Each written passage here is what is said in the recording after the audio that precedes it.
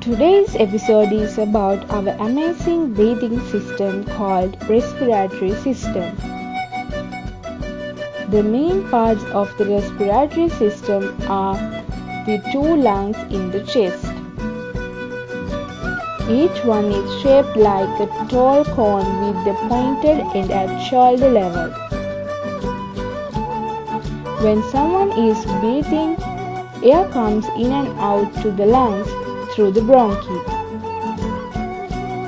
Each bronchus divides again and again, becoming narrower each time. At the end of it, the air tubes thinner than hair. There are tiny bubbles called alveoli are in end of growths.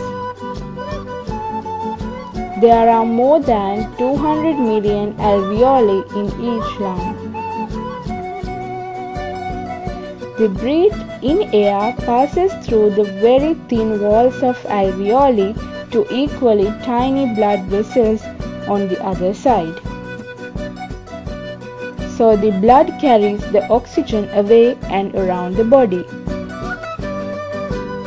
And also, waste substances, carbon dioxide, seeps through the blood vessel into the alveoli.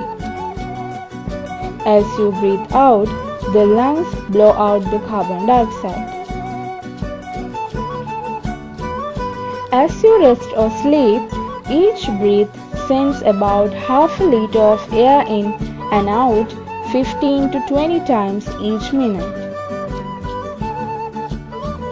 After exercises, you need more oxygen, so you take deeper and faster breath as 3 liters or more of air, 50 or more times each minute. After great activity, the body breathes faster and deeper to replace the oxygen used by the muscles for energy.